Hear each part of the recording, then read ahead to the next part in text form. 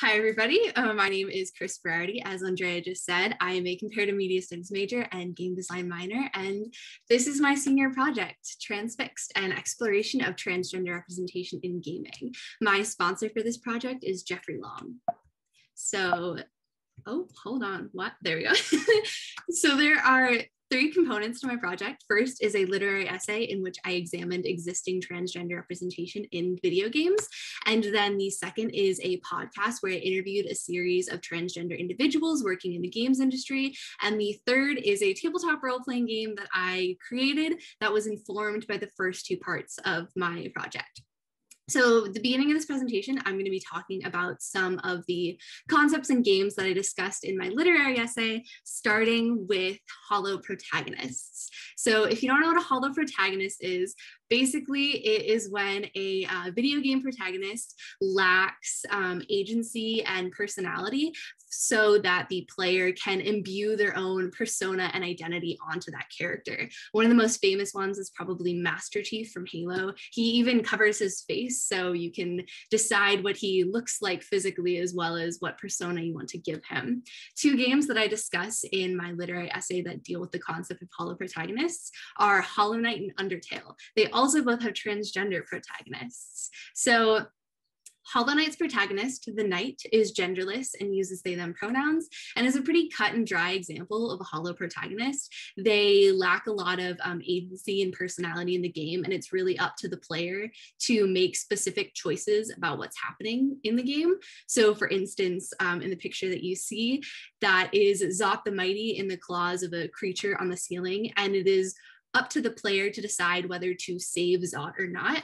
And the Knight doesn't really have any actual say in the matter of whether this happens or not, or if they actually want to save Zot or not. On the other hand, Undertale does some really cool subversions of the hollow protagonist trope. So when you start the game, it has you name a character and even pick some personality traits for them, and then promptly throws that character out and introduces you to the game's actual protagonist, who is Frisk. Frisk is genderless and uses they, them pronouns, and Frisk inserts their agency and shows their personality in multiple ways throughout the game. One of my favorite is when you go to another character's house, Undyne, and you have to pick a drink. So yeah, it's the player who is physically picking the drink, but Frisk lets you know which choice they want you to choose by little subtitles next to each option. So say Frisk, or say you point at the soda, and next to it it'll say "ooh, disgusting," and then you point at the tea and it says the blatantly correct choice is that is the one that Frisk wants you to choose. Frisk is better transgender representation than the Knight because Frisk is a fully fleshed out character with a personality and wants and desires, versus the Knight, who is personalityless and doesn't have much say in what's happening in the game. The next concept that I'm going to be talking about is othering. So othering is when minority characters are allowed in a piece of media, but they are separated from the other characters in the media. For instance, it's a pretty common trope when dealing with trans and non-binary characters to allow them in media, but to have them be something other than human, which separates and dehumanizes them from the other characters in the show. One of the biggest examples of this in video games would be Flack from Borderlands 3. Flack is non-binary, Flack uses they, them pronouns, Flack is a robot. And in being a robot, it dehumanizes Flack's non-binary identity and separates them from the other characters in the game. Another game, Monster Prom, does a really cool subversion of the othering trope. If you don't know Monster Prom, basically you attend Monster High School and you're trying to romance one of your monster classmates to get them to go to Monster Prom with you. One of the romanceable characters in the game is my girl Zoe. She's trans. I love her. She transitioned from Eldritch Deity to Eldritch Cutie, as she likes to call herself. And in that transition, she becomes more normalized because she becomes more like her classmates and more integrated into her community. And so she, in this case, is much better transgender representation than Flack is, because Flack is othered and dehumanized for their non-binary identity. So the next concept that I'm going to be discussing is queer tragedy. Queer tragedy is when queer characters in games, or queer characters in media are allowed in media only if they suffer due to their queer identity. So in The Last of Us Part 2, Lev, oh gosh, sorry, changing rooms completely threw me off.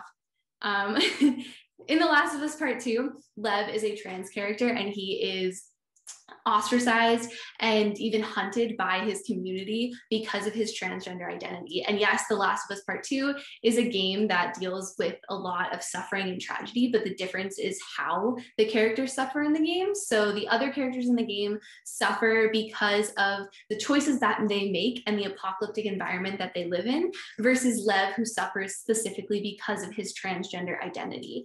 Another game, Tell Me Why, on the other hand, does a cool subversion of the queer tragedy trope.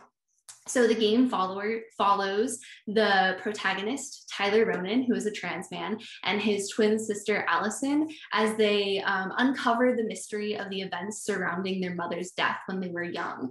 At the beginning of the game, Tyler thinks that her death is directly related to her not accepting his transgender identity, but that is quickly tossed out the window as when Tyler and Allison go to their old childhood house, they find books on their mother's bedside table about supporting and raising your transgender child, meaning that she actually did love him and accept him for being transgender.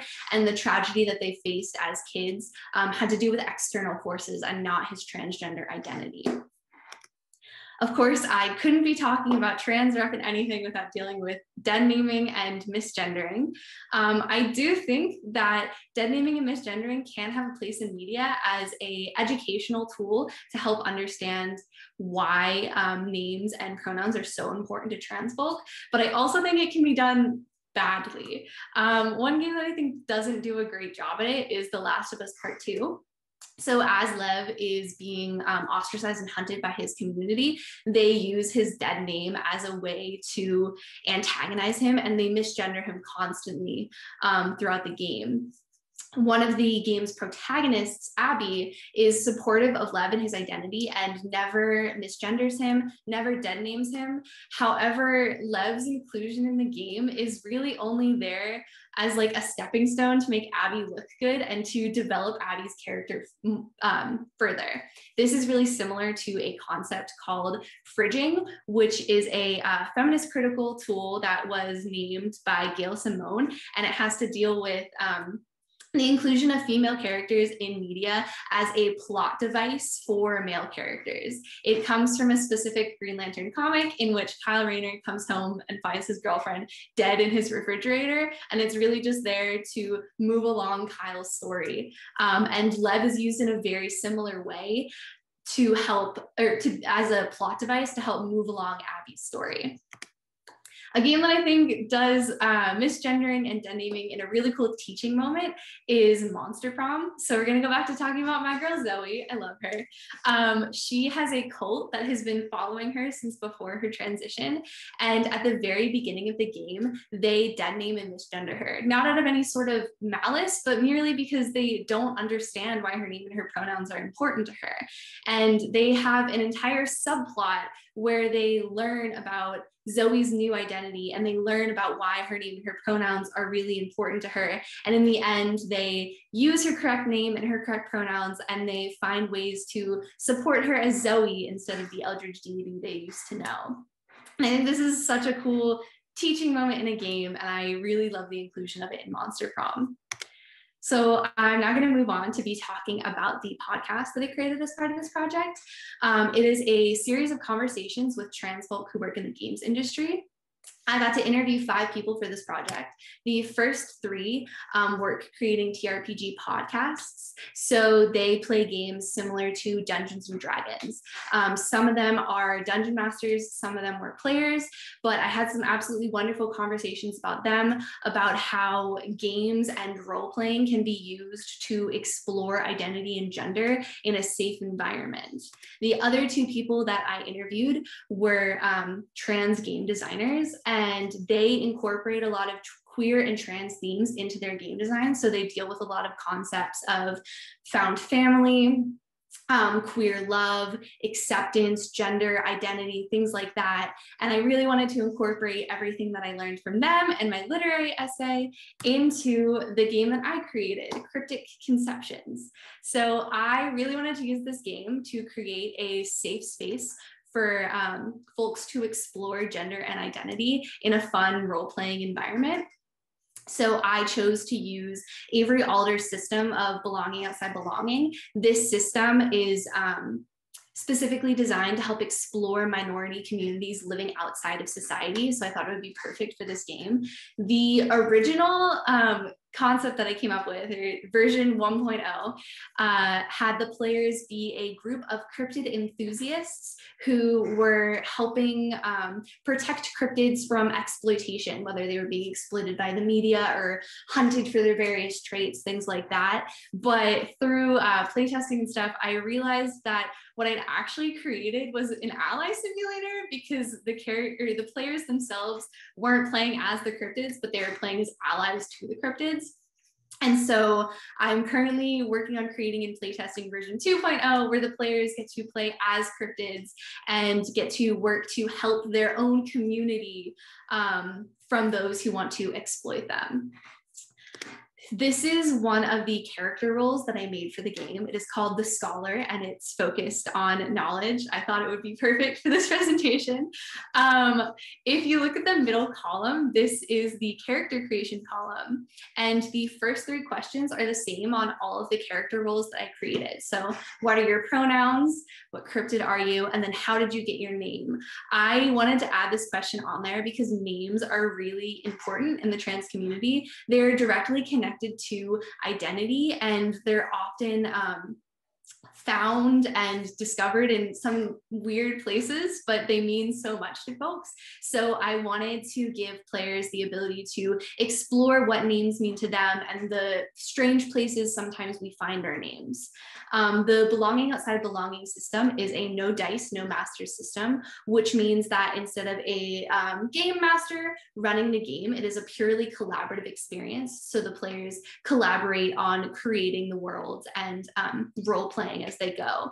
And then instead of having players roll dice to see what happens in the game, there are 3 different types of moves that they can do. So there are strong moves, which is about showing your truth, being confident, and uplifting your community. So for example, one of the ones that I chose for the Scholar is tell someone something they need to hear. And then there are regular moves, which is about fleshing out the world, making it feel more real. So these are things like asking questions, talking to townsfolk, searching for supplies and shelter, basic needs like that. And then there are weak moves, which are absolutely my favorite because they're about making your characters feel real and fallible. So they're about showing fear and weakness and allowing your community to uplift and help you. One of the ones that I chose for the Scholar is admit that you don't know something, because for somebody who covets knowledge, that could be a very scary prospect. Thank you guys so much for listening to my presentation. I apologize for the technical difficulties. I have to give a huge shout out and thank you to my sponsor, Jeffrey Long, for helping me make this project possible, as well as Andrea Wren for all of her help this semester. I really wouldn't be graduating right now without her, and I appreciate her so much. To my platonic soulmate, Izzy Horn, for having to listen to me rant about this project for over a year now. And also they have edited everything that I've ever written, including this project. So I truly owe my success to them.